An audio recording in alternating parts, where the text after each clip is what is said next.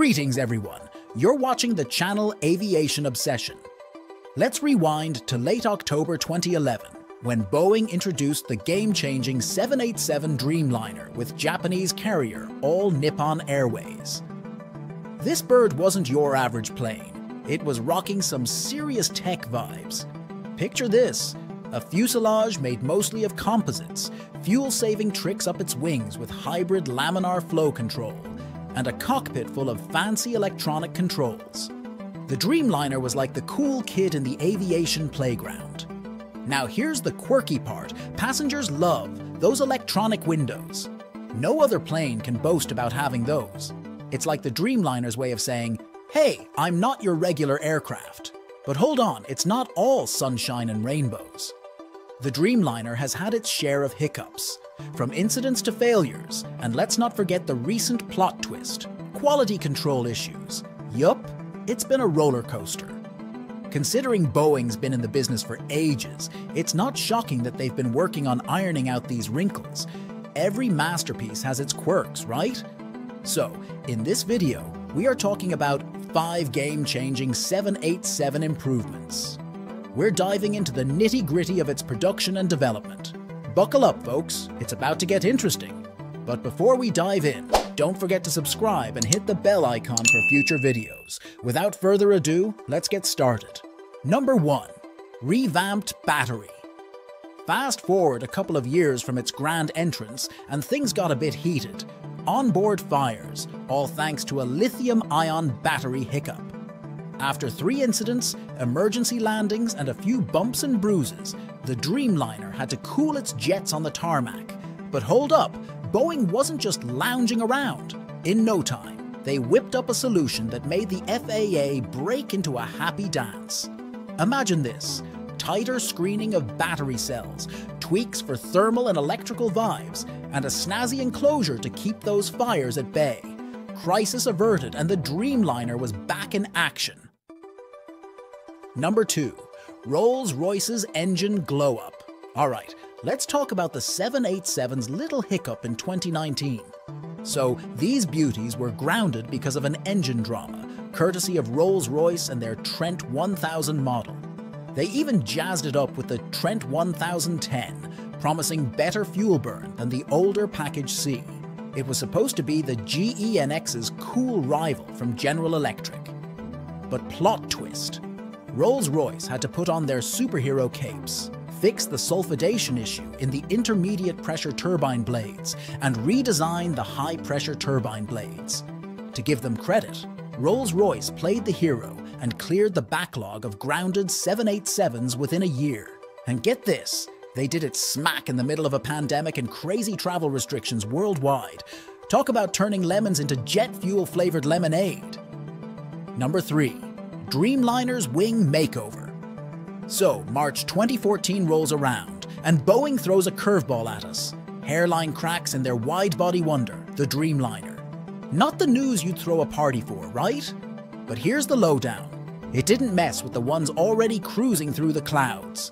Now guess who swooped in like Superman? Mitsubishi Heavy Industries, the wizards behind the Dreamliner's carbon composite wings in Japan. They're the ones who spilled the tea to Boeing about the cracks. It turns out their manufacturing magic was a bit wonky, causing those pesky cracks in the shear ties on the 787 wing ribs. Boeing, being the fixer-uppers they are, spent a couple of weeks playing detective and inspecting those suspiciously cracked wings. The result? A tweak in the Japanese manufacturing process to keep those Dreamliners tip-top. Disaster dodged, and the wings were back to being as smooth as a pilot's landing on a calm day. Number 4. All new titanium parts. Hold on to your seats, folks, because we're diving into the Dreamliner's material world. So, here's the scoop. 80% composites by volume, but only about half of that in weight. Now let's sprinkle in some fancy titanium. 15% to be precise, because why not add a little bling to those wings? Fast forward to 2017, and Boeing teamed up with Norse Titanium, the cool Norwegians, to revolutionize the titanium game. How you ask? 3D printing. Yep, they went all futuristic. saving a jaw-dropping $3 million per Dreamliner. Talk about printing money. Now, 3D printing isn't exactly a new kid on the block. GE, for example, slashed 300 engine parts down to just 7 using this magical tech. But Boeing faced a hiccup with other titanium parts in one fuselage section. It turns out that a different supplier was the culprit. Boeing played detective, did an audit, and voila, problem solved. The Dreamliner's a mix of high-tech magic and a dash of mystery solving. And number 5, Commonality Upgrade across Dreamliner family.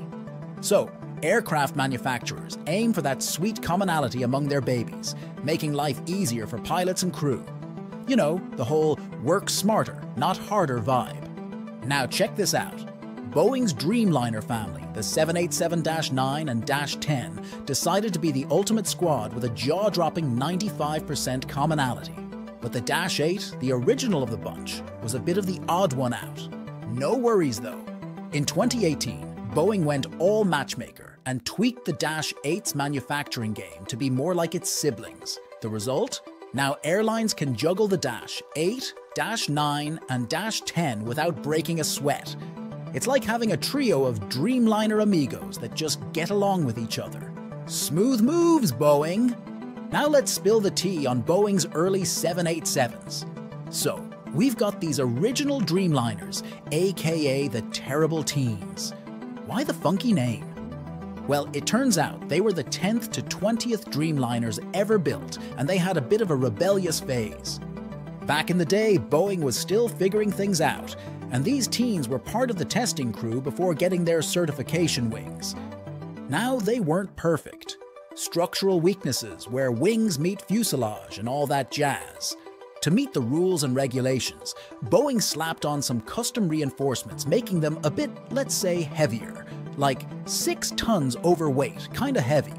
Now the details get a bit fuzzy, but trustworthy sources mention their max takeoff weights, dancing around 220 tons. Some tech wizards on airliners.net spilled the beans on this juicy information. Fast forward, and newer Dreamliners are like, hey, we gained some weight. Now we're lifting off at almost 228 tons. So, there you have it. The Dreamliner's journey from the terrible teens to lighter, sleeker wings. What's your take on this Dreamliner evolution? Drop a comment and spill the aviation tea. And if you've enjoyed this journey through the Boeing 787 world, don't forget to hit that like button, subscribe to our channel, and ring the bell for more high-flying content.